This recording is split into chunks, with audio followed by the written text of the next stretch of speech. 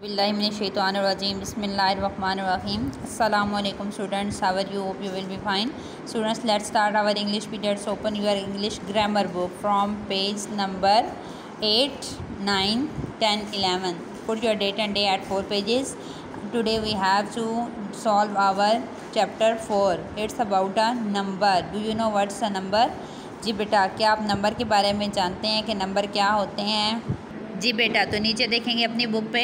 Some time we have to make it clear how many that is the number of the same kind of persons are things we are talking about, one are more than one. ठीक है, अब हमने basically यहाँ पे singular plural करने हैं. ठीक है, सिंगुलर नंबर्स कौन से होते हैं और प्लूरल नंबर्स कौन से होते हैं. ठीक है, हमारे पास जो एक चीज़ होती है, जिस तरह से आपको सामने नज़र आ रही है वन बुक, ये अकेली है तो हमने इसको सिंगुलर ही रहने दिया. इसके साथ हमने कोई और एडिशन नहीं की इसके नेम्स के साथ. ठीक है, लेकिन उसके साथ में सामने हमारे पास अगेंस्ट में 4 बुक्स दी हुई हैं. ठीक है, अब 4 आ गई हैं तो हमने उसके नेम के साथ एडिशन कर दी है एस की. ठीक है, जो हमें ये बता रही है कि ये हमारे पास प्लूरल फॉर्म बन चुकी है. ठीक है, नेक्स्ट है हमारे पास वन पेंसिल. अब सिंगल पेंसिल है, लेकिन जब हमारे पास पेंसिल की तादाद बढ़ गई है तो हमने नंबर जब बढ़ाए हैं तो हमने पेंसिल के साथ एस लगा दिया है, पेंसिल्स बन गई हैं. ठीक है, इसी तरह से है वन बॉय. तो जब बॉय की स्ट्रेंथ बढ़ी है हमारे पास तो हमारे पास बॉय के नेम के साथ एस का इजाफा हो गया, जो ये शो कर रहा है कि ये हमारे पास प्लूरल बन गया. ठीक है, सिंगुलर प्लूरल आप छोटी क्लासेस से करते हुए आ रहे हैं. ठीक है,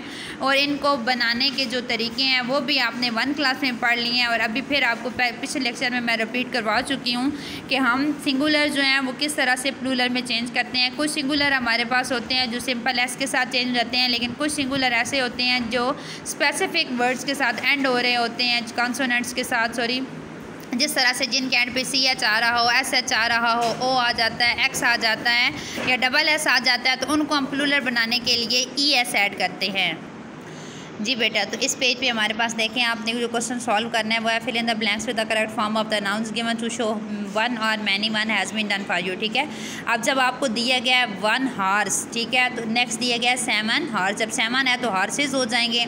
नीचे हमारे पास 1 डैश है और आगे 3 रूलर्स दिए गए हैं. ठीक है, तो 1 के साथ क्या आ जाएगा? रूलर आ जाएगा. ठीक है, नेक्स्ट है 1 लाइन और मैनी जब आ गया तो क्या हो जाएंगे? लायंस हो जाएंगे. ठीक है, 1 पिक्चर है तो 4 जब आया तो क्या हो जाएगा? पिक्चर्स हो जाएगा. ठीक है, 1 डैश है और 12 ट्रीज हैं. ठीक है, तो 1 क्या होगा? ट्री होगा. ठीक है, इसी तरह से आपने ये देखें, आप पिक्चर वीडियो में आपको नज़र आ रही है, ये सारा पेज आपने इसी तरह से सॉल्व करना है. नहायत आसान है. ठीक है, इसमें ज़्यादा मज़ीद समझाने वाली बात नहीं है. पेज नंबर 10 पे सारे बच्चे मूव करेंगे. जी बेटा, यहाँ पे थोड़ा सा कम्प्लिकेशन है, इसको देखेंगे आप. The forms of the some of noun in the following sentences are wrong. Right the correct form in the blanks. One has been done for you. The Hahn led to egg. ठीक है, अब यहाँ पे हमें जो form दी गई हैं numbers की वो रॉन्ग दी हुई हैं. ठीक है, जहाँ पे प्लूरल आना है वहाँ पे इन्होंने सिंगुलर दिया हुआ होगा और जहाँ पे सिंगुलर नंबर आना है वहाँ पे इन्होंने प्लूरल दिया हुआ होगा. ठीक है, तो हमने इस फॉर्म्स को चेंज करना है. पहला एक दिया गया जिसमें एग था. ठीक है, तो उसमें आगे एग्स आ जाएगा. आगे है the queen put her crowns on her head. ठीक है, अब क्वीन है तो क्वीन अब क्राउन्स तो नहीं पहन सकती ना.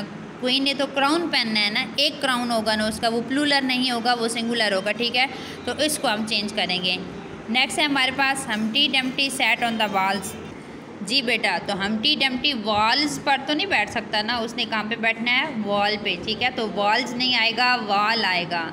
नेक्स्ट है हमारे पास फराज वोर अ पेयर ऑफ वाइट शू. तो शू तो नहीं, एक शू तो उसने नहीं लिया ना, पेयर लिया है ना, तो क्या हो जाएगा? शूज़. ठीक है, द बेकर गेव मी 3 बन. तो अब 3 आ गया, जब नंबर बढ़ गए हैं तो उसने प्लूरल हो जाना है. ठीक है, तो क्या आ जाएगा? Buns. I add 1 mangoes and 3 orange. ठीक है, अब देखें यहाँ पे 1 मैंगोज़ आए हुए हैं, तो जब 1 है तो मैंगो आएगा और 3 है तो ऑरेंजेस होंगे. ठीक है, Javed has 1 pet dogs and 2 rabbit. ठीक है, तो 1 पेट डॉग आएगा और 2 रैबिट्स होंगे.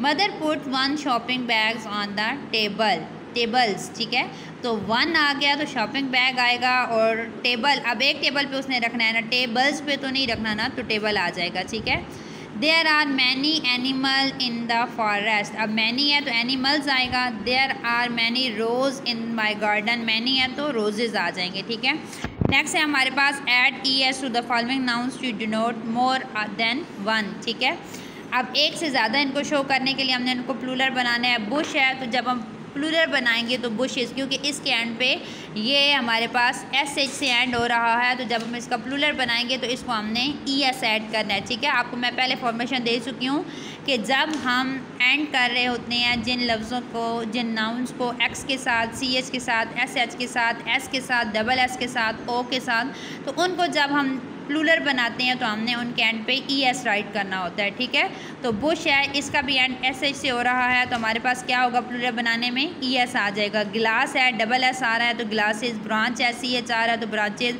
फॉक्स है, X आ रहा है तो फॉक्सेस। ठीक है, इसी तरह से ये आपको जो नीचे दिए गए हैं आपने इसी तरह से सॉल्व करने हैं। ठीक है, सारे बच्चे पेज नंबर 12 पे मूव करेंगे, सॉरी 11 पे। यहाँ पे हमारे पास rewrite the following sentences changing the form of the underline known as needed to show many. ठीक है, हमें जो है वो अंडरलाइन वर्ड्स दिए गए हैं, उन वर्ड्स को हमने प्लूरल बनाना है।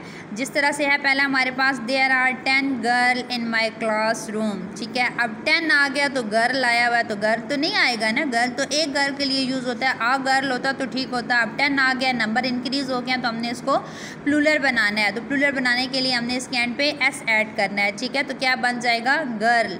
There were box full of old book in the rooms upstair. ठीक है, तो देयर वर बॉक्सेस, जहाँ पे बॉक्सेस थे। ठीक है, full of old books, boxes हैं, तो अब देखें, अब बॉक्स के अंदर हम एक बुक तो नहीं रख सकते ना, ओल्ड बुक्स आएंगी, बहुत ज़्यादा सारी बुक्स होंगी। ठीक है, और बॉक्सेस होंगे हमारे पास इन द रूम अपस्टेयर। गुल put 3 cup of T on the table. Cup आ गया तो कप्स आ जाएगा, 3 जब आया तो कप्स आ जाएगा हमारे पास। ठीक है, क्वेश्चन में अंडरलाइन है, आपने आंसर में उसको अंडरलाइन नहीं करना, क्योंकि फिर इस तरह से गार्बेज बन जाएगा। ठीक है, खिचड़ी बन जाएगी बहुत ज़्यादा सारी।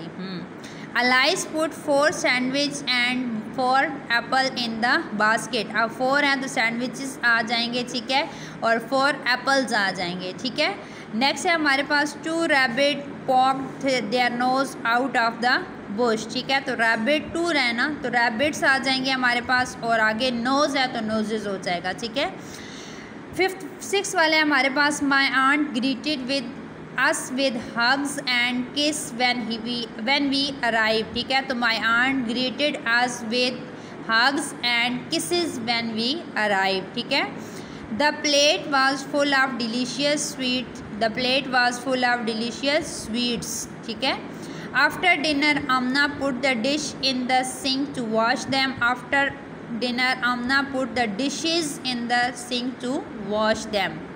I have 2 pair of black shoes for schools. I have 2 pairs. ठीक है, पेयर नहीं, पेयर्स, पेयर सिंगल होगा, 2 आ गया तो पेयर्स हो जाएगा, of black shoes for school.